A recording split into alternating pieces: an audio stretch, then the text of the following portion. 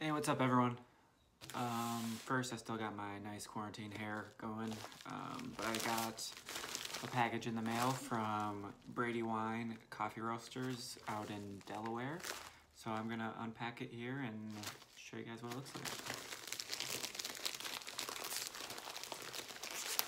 I'm gonna get that worked out.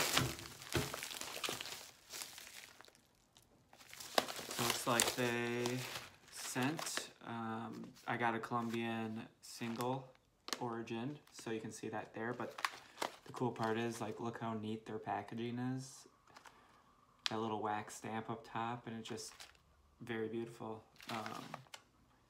Yeah, so I'm excited to try this. It was roasted on 5/27, and today's 5/29.